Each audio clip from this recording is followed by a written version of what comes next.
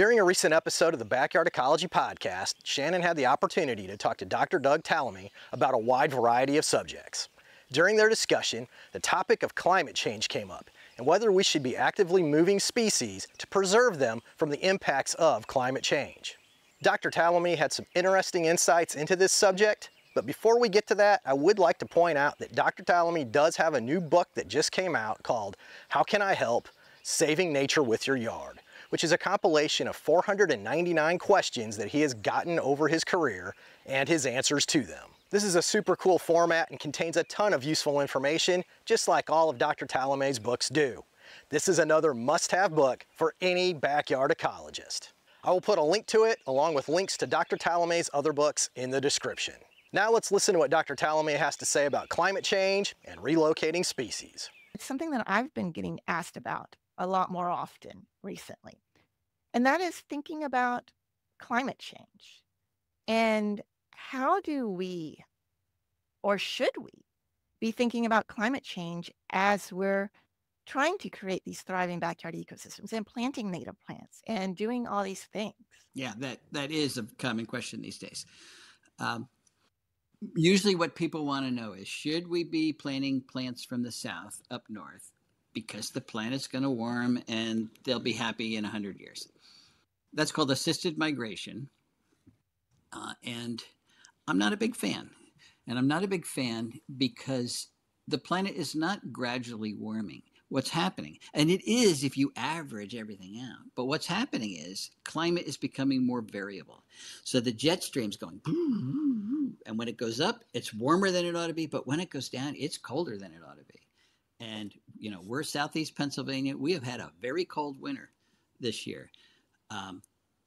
Baton Rouge, Louisiana had 9 inches of snow, and it got down to 9 degrees. The jet stream dripped down.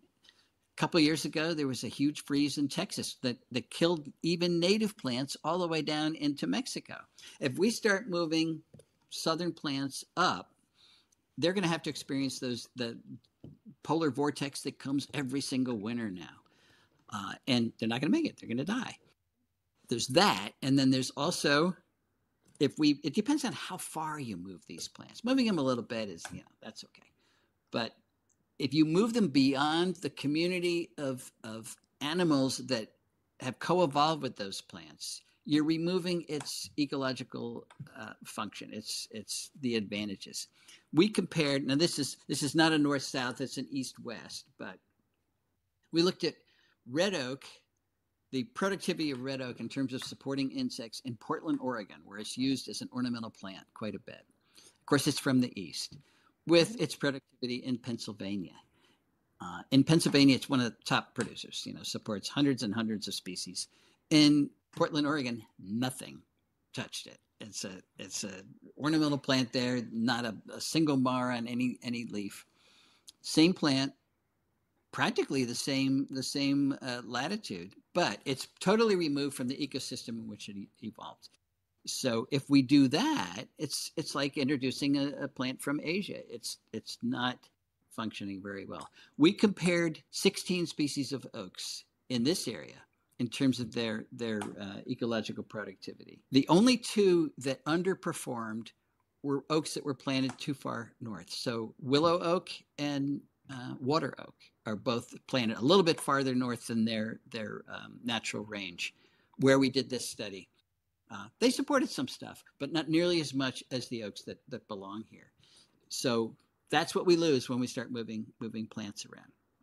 It's controversial. A lot of people disagree with me, but that's what I think, at least today. I do change my mind sometimes. Yeah, that's kind of always been my thoughts on it too, with it. But I think that brings up another point that I think often gets missed. I know a lot of people don't think about it that I talk to. Until I point it out, is that native doesn't mean native everywhere. And that you can have native plants to one part of the country, and that same species isn't native to another part of the country. I mean, East Coast, West Coast, that's a pretty big difference, but it doesn't even have to be that. It can be within the Eastern U.S. even. Yeah, just you want to stick within your ecoregion. As you go up a mountain, you're going to get different plants. In Kentucky, you've got mountains They're not like the yeah. Rockies, but you get mountains. If you take plants from the top of the mountain and put them in the valley, it's a very different situation. So, yeah, we're not creating a native plant museum where you collect natives from all over the country and say, okay, it's native. It's native where it functions as a native, and if it's outside that area, it's not native. Yeah, that's what I look at too. Is it native to functions natively within that ecosystem? I think Dr. Tallamy had some excellent insights into a very complex situation, as there are a ton of variables at play when it comes to relocating species. So what are your thoughts on this? Let us know down in the comments. Dr. Tallamy covers a wide variety of subjects in the podcast, including how he transformed the land around his home. And if you would like to watch it in its entirety, you can check it out right here, and be sure to take some time and enjoy the nature in your backyard.